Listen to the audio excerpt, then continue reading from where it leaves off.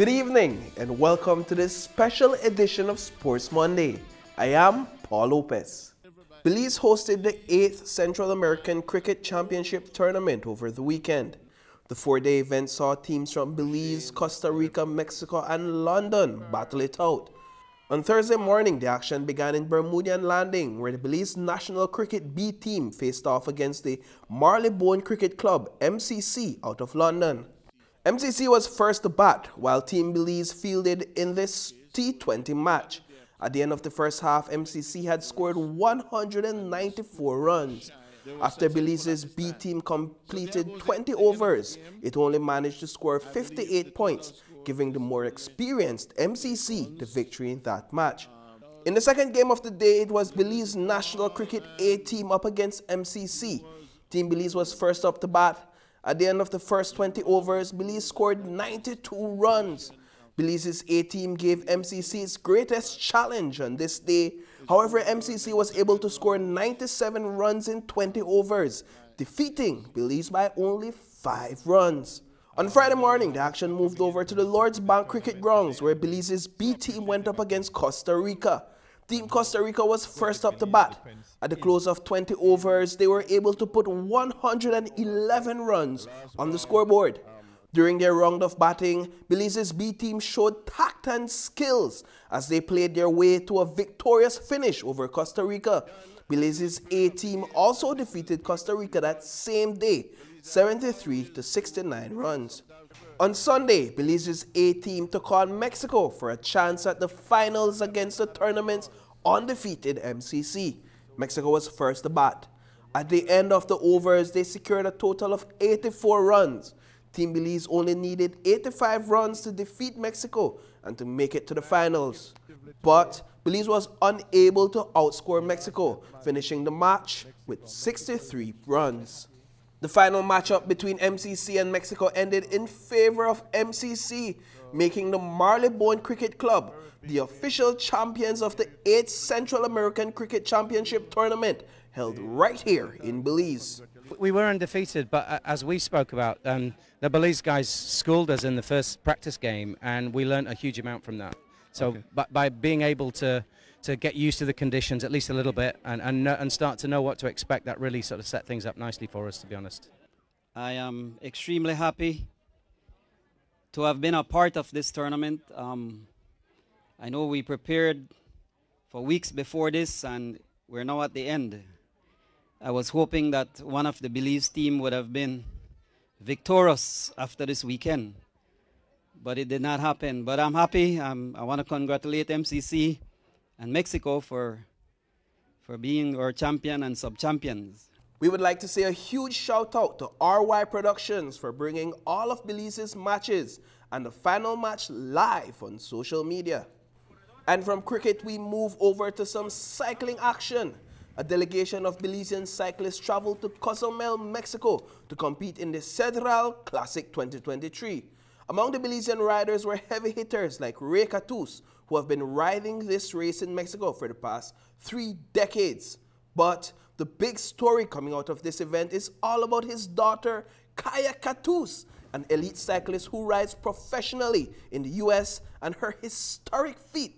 Over a decade ago, Kaya followed in the footsteps of her father and began riding the Classic. Over the weekend, she secured her 10th consecutive win in the Classic, making her the first cyclist to do so. We spoke with her about the accomplishment. Winning a race one time is a huge accomplishment, let alone 10.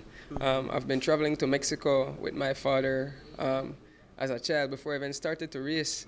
And this race in Cozumel actually was one of the first races he started to take me to do back in 2012. And from then until now, I've been winning. Let's talk about some of the unique features about this race when compared to, for example, racing the cross-country in Belize. Well, it is a road race. It's a bit shorter than the cross-country. It's 46 miles. However, the thing in Cozumel is the winds. Because it's an island and you race along the seaside, the crosswinds are brutal. And that is what makes the race really hard. Now, you stood on the podium there for first place for the 10th time. what was that experience like for you, and does it ever get old or boring standing on the podium at first play? It never does. I mean, every victory is sweet because to everyone, you know, you really need to put in the work. Earlier this year, I suffered. I was in an accident at the end of February. You know, I had a serious injury. I had fractured some ribs, and you know, it really held me back, held my condition back, and you know, that was seen in the cross country this year.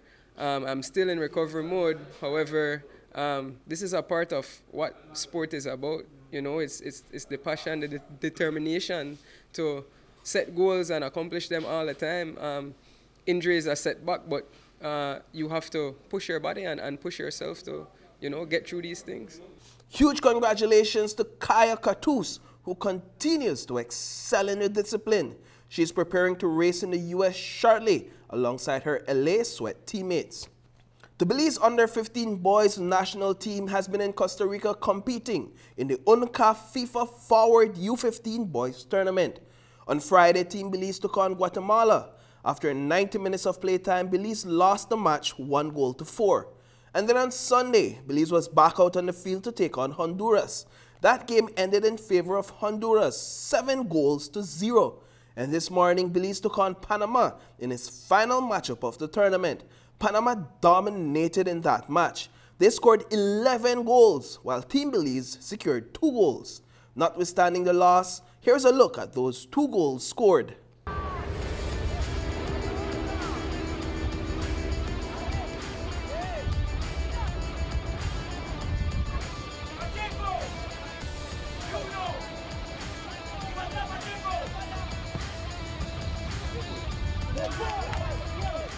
And finally, for tonight's coverage, the Belize Elite Basketball League's highly anticipated rematch between the Belize City Defenders and the Belize Hurricanes took place on Friday night inside the Belize City Civic Center. It was a showdown for the books before a sold-out Civic. The face-off was physical and nail-biting all the way down to the last minute of the fourth quarter.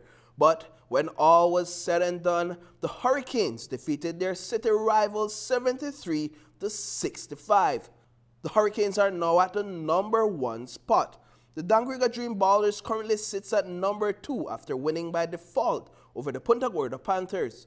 Orange Walk Running Rebels holds the #3 seat following their victory over the San Pedro Tiger Sharks.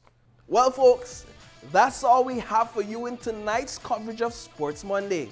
Until next time, be mindful that nature is the best playground. Go out and have some fun.